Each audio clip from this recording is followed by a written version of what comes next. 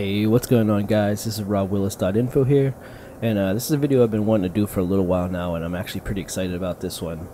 But today we're going to be talking about using Windows Server 2012 R2 for shared storage with Microsoft Failover Clustering. Now, typically when you get involved with Microsoft Failover Clustering, you're going to need some sort of high-end storage solution like a SAN or a DAS, so that way you can use as your shared storage between the nodes. But in this case, we're going to be able to get around that completely by using a third Windows server and share out storage from it via iSCSI. Alright, so this next slide is basically an overview of how I set the lab up for this one, but you'll notice I have 3 Server 2012 R2 VMs running, all set up very similarly, 3 vCPUs, 3 gig of RAM, and the storage server does have 2 NICs in it, and that comes into play later on when we start setting up the MPIO stuff. So the general idea here is by running the iSCSI target server role on our storage server, or store1 in this case, we can then share out drive space via iSCSI to both nodes that are going to be involved in our cluster, which in this case is going to be our test DB01 and our TDB02.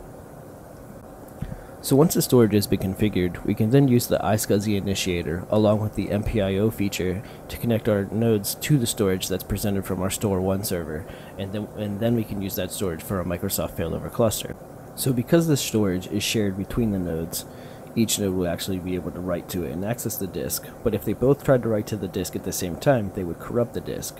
So what happens is the cluster, or the Microsoft Failover Cluster, actually handles which disk actively has the disk at the time. So it does get presented to both nodes at the same time, but it will actually only be online on one of the nodes at a time. And one other note about this setup is, while a domain controller is not required for the storage itself and sharing it out to the nodes, a domain controller is required for the failover cluster portion of this. Alright, so the first thing we're going to do is set up the storage server. And you'll notice that the storage server does have 2 physical network adapters, or virtual in this case, and then 1 IP address assigned to each of those. And that becomes important later on when we get into the multipath I/O portion. And the only other special thing about this is it does have 2 data drives, and the second data drive is the one we're going to use for our iSCSI drives. Alright, so the first thing you're going to want to do is open up Server Manager and go to Manage, Add Roles and Features, and then go ahead and click Next on that first screen there. We're going to go Next, make sure the right server is selected, Next, and here we're going to go to File and Storage Services, Expand File and iSCSI Services, and we want to locate the iSCSI target server role. We want to make sure it's checked, and then we're going to hit Next, and hit Next again, and then go ahead and click Install. Now it's going to take a few moments to install, so I'm going to go ahead and skip through a little bit of this here, so it's going to look like it goes really quick. Alright, so now that that has installed successfully, we can go ahead and close this window and begin configuring our iSCSI drives. So to configure the newly installed iSCSI server role, on the left hand side in Server Manager, we're going to go to File and Storage Services, and then we're going to select iSCSI on the left hand menu. And then once we get to that screen, you'll notice in the center pane it says to create an iSCSI virtual disk, start the new iSCSI virtual disk wizard. And then we're going to click there to start the wizard. You notice the first screen we see actually asks us where we want to store the volume. So we're going to select the E drive here in our case, and then I'm going to click on Next. And then the next screen asks us to name the volume. Since I'm going to be building a cluster here, my first disk is going to be my quorum. And I notice that it does show the path that it's going to store the volume on, and it actually is just a .vhdx file. The next screen is actually going to ask us how big we want the drive to be. And I'm just going to do 1 gig in this case, but notice that there are options for fixed size, dynamically expanding, and differencing. We're just going to go with the fixed size in this case, leaving the default to clear the disk on allocation.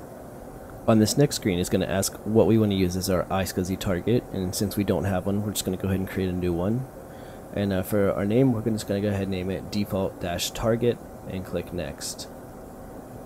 Now on the next screen for the access servers, this is basically going to be who we want to allow to access this target server, which in our case is going to be our test DB01 and our test DB02.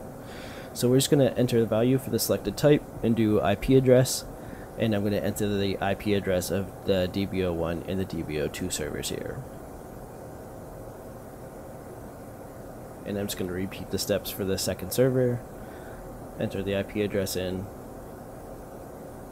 click OK, and hit Next. Alright, so here we have options to enable authentication. We can do CHAP and reverse CHAP. In my case, since this is going to be a lab environment, I'm just going to leave those off. And then on the final page here, it's going to show us our basically all the settings we picked to review, and then go ahead and create the storage. And once you click create, it'll take a few moments to go ahead and provision the storage for us. So I'm going to go ahead and speed this portion up a little bit here for time's sake. Alright, so now that that's completed, we're going to go ahead and click close on there, and then we can go ahead and provision our additional disks here. In this case, I'm going to do 3, a Quorum drive, a DB log files, and a DB files drive. So I'm going to do the same steps as before, click the E drive, and in this case it's going to be my DB-files drive. Go ahead and click next, and I'm going to do 5 gigs for this one. Same thing, fixed disk with the cleared the virtual disk on allocation. And since we already created the target, I can just use the same target that I used on the last one, the default target, and then just go ahead and provision the disk. So you notice with this disk that it's a little bit bigger, and in the status column it shows clearing, and it's going to take a little bit longer since it was like 5 gig or so. But while it's doing that, we can go ahead and provision our third and final disk for this set. So the steps for the third disk are going to be exactly the same as the previous two. This one's going to be my DB logs. I'm going to make it 5 gigs also, attach it to the same existing iSCSI target, and then go ahead and create that disk. Alright, so that's really all there is to configuring the storage server portion of this. It's going to go ahead and continue like provisioning and clearing out the space for these disks, but it's just going to take a few more moments for that, but nothing we really need to watch. So while it's doing that, we can go ahead and configure our client nodes, which is going to be our DB01 and our DB02 servers, to access this storage. Alright, so now it's time to configure one of our nodes to access the storage that we just provisioned. So you notice here that I'm on the TDB01 server, and there's really nothing special about this node other than the fact that it is a member of a Microsoft Failover Cluster. You see I have the manager open here, and it's a member of the T+1. And other than that, it's really nothing special. You see there's no roles installed. There's actually no storage on this either. It basically is just a blank cluster with 2 nodes added to it, or a DB01 and our DB02 servers. And like I said, see there's no storage added into it here. But the storage we're connecting to, we will be adding into this cluster here. So to begin configuring this client, the first thing we want to do is open up Server Manager and go up to Manage, Add Roles and Features. We're going to click next on this first screen here. We're going to click next here. Make sure we pick the right server. We're going to do the DB01. Click next. Alright, and we're going to skip the roles because we're not actually installing any roles here. And click next. And then we're going to scroll down on the features. And we're going to look for the multipath IO one. And make sure we check that box and hit next. And then go ahead and install that feature.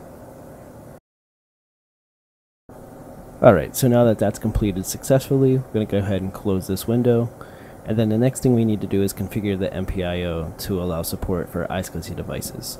So we'll pull up our start menu here, and access the MPIO utility, and then we're going to go up to discover multipaths, and we want to make sure that we check that box to say add support for iSCSI devices, and then click add, and then it's going to require the server to be rebooted, which we're going to go ahead and do now.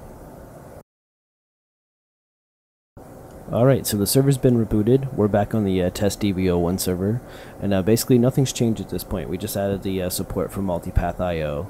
But you notice if we look at the disk management, we still only see the one drive on this server, the OS drive, the one that was originally there. But now's where we're going to go ahead and actually attach the iSCSI storage to the server. So the first thing we need to do is open up the iSCSI initiator. And you'll notice that it says the service isn't running. Do we want to go ahead and start it and set it to start automatically with the server from now on? We're going to go ahead and click yes. Alright, so that should take just a second to pop up here. And there we go. So notice under the discovered targets that there are no names listed, or targets listed. So the first thing we want to do is click on the discovery tab at the top there, and then click on the discover portal button. And for the IP address, we want to enter the IP address of our store 1 server, which is going to be 192.168.2.53, and we're going to leave the default port of 3260. So now if we go back to our targets tab here, you'll notice that our store 1 server is now listed under the targets. So if we go ahead and click on the connect button, so on the connected target window, we want to make sure to check the enable multipath box and then click on the advanced button. And notice for the target portal IP, there's 2 IPs listed. This is because our storage server has those 2 NICs installed. So we're going to pick the first one, click OK, and then click OK again, and then click on our target and click on properties. And notice that there's one session already established. That's the one we just made. We're going to click on Add Session, and we want to make sure we enable multipath again. Click on Advanced. And for the target portal IP, this time we're going to click the second IP address, the .54. And this is what's going to enable our multipath for the storage. And then we're going to click OK. And then we're going to click OK to close out the iSCSI initiator. Alright, so with all that out of the way at this point, we should have our storage attached to the server. So if we open up our disk management, would you look at that? We have a 1 gig, a 5 gig, and additional 5 gig volumes all mounted to the server. So you have to keep in mind, this is going to be fresh storage, so you are going to have to bring it online, initialize it, and format it, and all that fun stuff. So typically I bring everything on with GPT, and you know, if you're doing like SQL and any of that kind of stuff, you want to make sure you format to 64K allocation units for your DB files and logs, and all that fun stuff. But you're just basically going to treat it like regular storage. So like I said, you'll bring it online, you'll format it, you'll set your drive letters, you'll name the volumes, do all those kind of things. And then whenever you're done, I'd go ahead and I'd take the volumes offline. And that's when I'll go ahead and bring in my additional nodes at that point, because like I said, you don't want to have the volumes online by multiple nodes at one time. Whenever we get into the cluster portion, that'll handle all that for us. So for now, I'll name them, format them, and then take them offline whenever I'm done.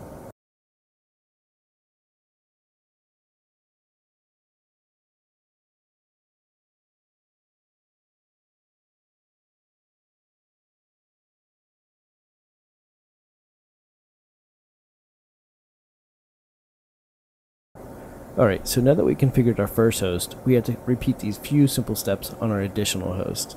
So the first one's going to be installing the MPIO feature, enabling that iSCSI support and rebooting the host.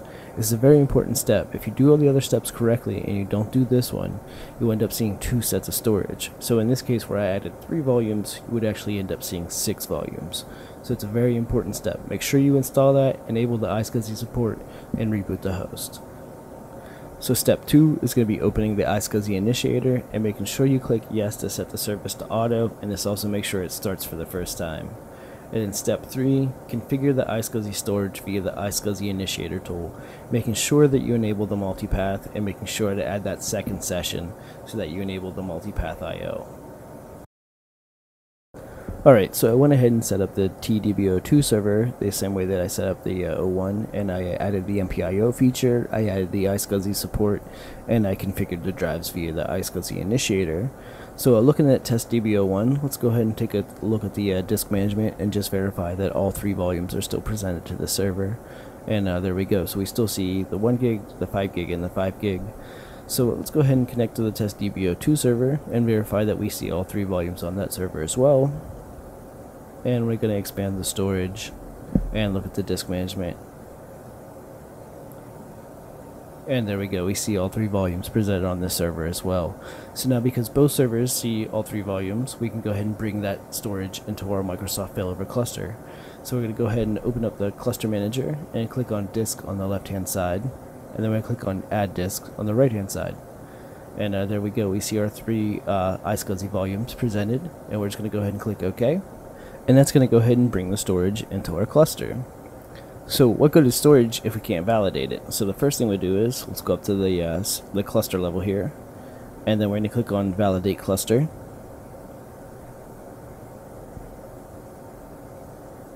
And it takes a second for that to come up. Alright, we're going to click next. And we're going to run only the test I select, because in this case we only want to test the storage, because hey, that's what we built up here.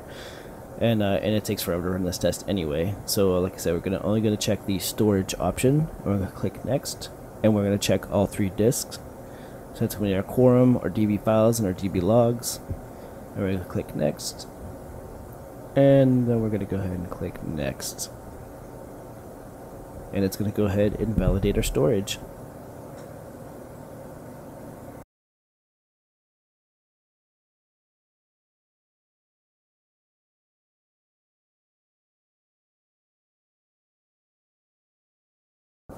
Alright, so I don't know if you noticed, but it looks like we have 100% validated storage, which is actually presented from another Windows server to our cluster. So that's pretty much going to wrap this one up, guys. Like I said, I was really excited about this one. I feel like a lot of admins tend to get stuck whenever they get to clusters because they don't have that expensive SAN or data storage available to them. and this is a great way to get around that for your lab environment or whatever, like whatever it takes to get you going. If you enjoyed the video, make sure you click that like button, and if you really enjoyed the video, make sure you click that subscribe button. But as always, thanks for watching. I really hope you guys enjoyed the video, and it's the first one I turned out in a little bit, but I'm looking forward to making some more. Thanks for watching.